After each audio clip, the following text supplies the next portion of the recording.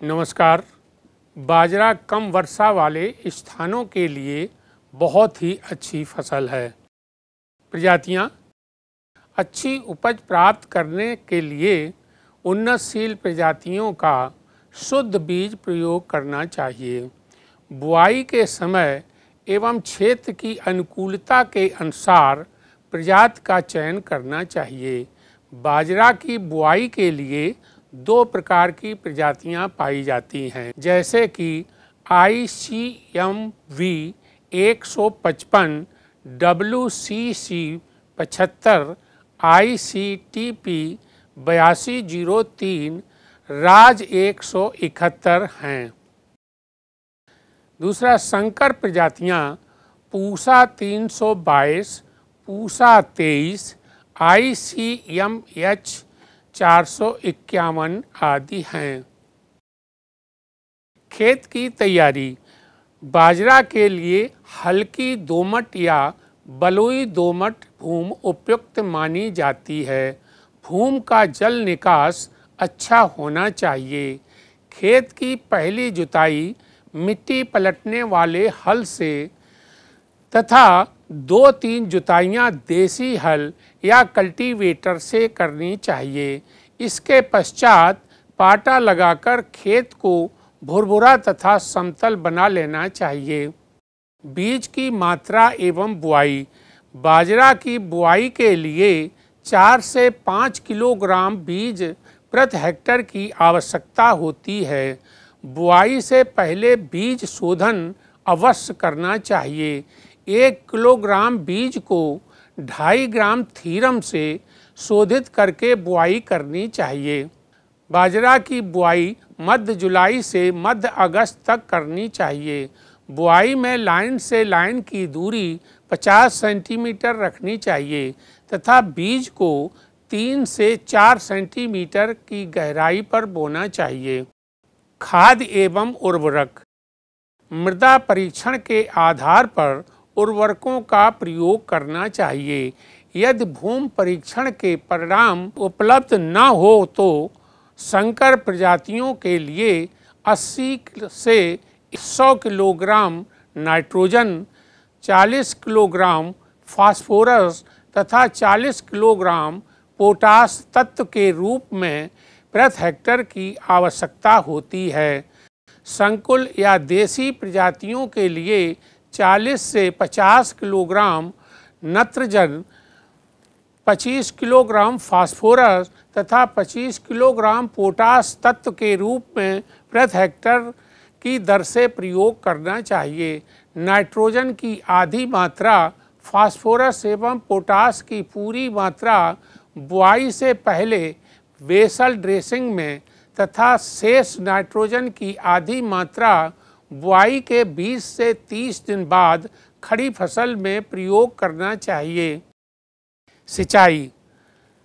खरीफ में फसल की बुआई होने के कारण वर्षा का पानी पर्याप्त होता है। फसल में फूल आने पर खेत में पर्याप्त नमी होनी चाहिए। यदि इस समय वर्षा न हो तो 1 या 2 सिंचाई अवश्य करनी चाहिए। खरपतवार नियंत्रण। बाजरा के खेत में पहली निराई गुड़ाई बुआई के 15 से 20 दिन बाद करनी चाहिए।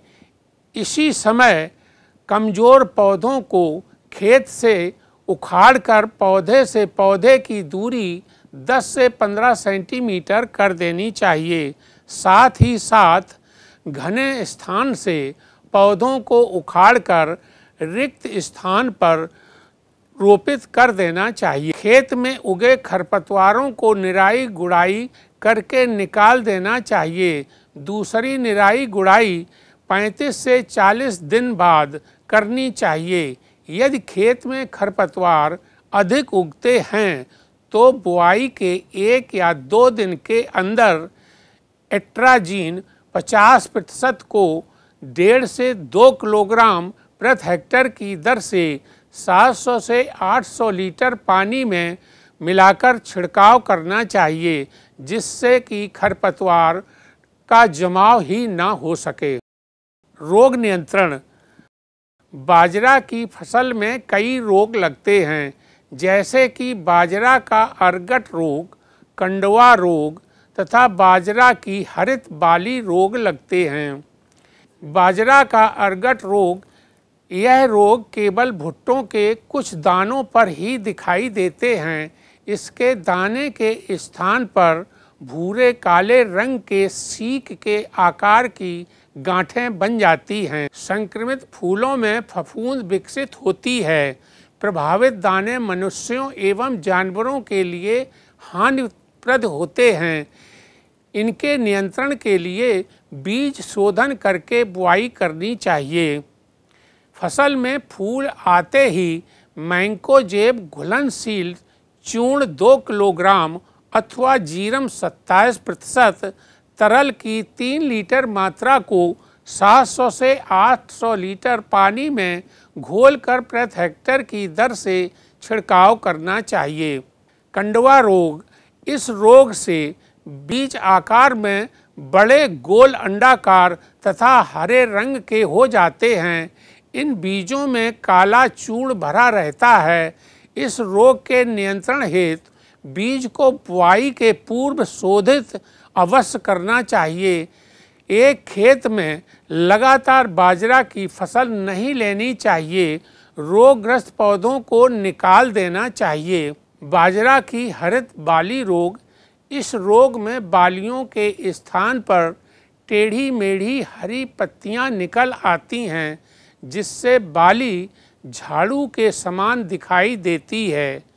पौधे पौने रह जाते हैं। इस रोग के नियंत्रण हेतु मैंकोजेब घुलनशील चूर्ण 2 किलोग्राम अथवा जीरम 27% तरल की 3 लीटर मात्रा को 700 से 800 लीटर पानी में घोलकर प्रति हेक्टेयर की दर से छिड़काव करना चाहिए। रोगग्रस्त पौधों को निकालकर जला देना चाहिए। कीट नियंत्रण, बाजरा की फसल में तना छेदक, पत्ती लपेटक, टिड्डा तथा कमला कीट लगते हैं। तना छेदक, इस कीट की सूढ़ियाँ तनों में छेद करके अंदर से तनों को खाती रहती हैं, जिससे मृत गोब बनता है और हवा चलने पर पौधे बीच से टूट जाते हैं। इसकी रोकथाम के लिए बुआई के 20 से 25 दिन बाद कार्बोफिरान 3% ग्रेन्यूल 20 किलोग्राम प्रति हेक्टेयर की दर से प्रयोग करना चाहिए।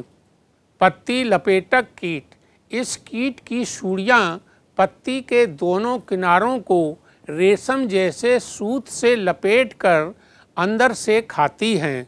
इसकी रोकथाम के लिए बीज को एमिडाक्लोप्रिड 6 मिलीलीटर प्रति किलोग्राम की दर से बीज शोधन करके बुआई करनी चाहिए अथवा बुआई के 15 से 20 दिन बाद क्यूनाल फास 25 ईसी 2 लीटर प्रति हेक्टेयर की दर से 700 से 800 लीटर पानी में घोलकर छिड़काव करना चाहिए। टिड्डा, इस कीट के शिशु तथा प्रौढ़ दोनों ही पत्तियों को खाकर हानि पहुंचाते हैं। इसकी रोकथाम के लिए मिथाइल पैराथियान 2% 20 से 25 किलोग्राम का बुरकाव प्रति हेक्टेयर की दर से करना चाहिए। कमला कीट, इस कीट की गिडारें पत्तियों को बहुत तेज़ी से खाती हैं और फसल को काफ़ी हानि पहुंचाती हैं। इसकी रोकथाम के लिए मिथाइल पैराथियान 2% 20 से 25 किलोग्राम का बुरकाव प्रति हेक्टेयर की दर से करना चाहिए अथवा डाइक्लोर वास 70 ईसी 650 मिलीलीटर प्रति हेक्टेयर की दर से 700 से 800 लीटर पानी में घोलकर छिड़काव करना चाहिए। कटाई एवं उपज, जब फसल पूर्ण रूप से पककर तैयार हो जाए तो फसल की कटाई कर लेनी चाहिए। बालियों को कटाई के बाद धूप में अच्छी तरह से सुखाकर मड़ाई कर लेनी चाहिए। बाजरा की संकुल प्रजातियों से 18 से 20 कुंटल प्रति हेक्टर तथा संकर प्रजातियों से 20 से 25 कुंटल प्रति हेक्टर उपज प्राप्त होती है। धन्यवाद।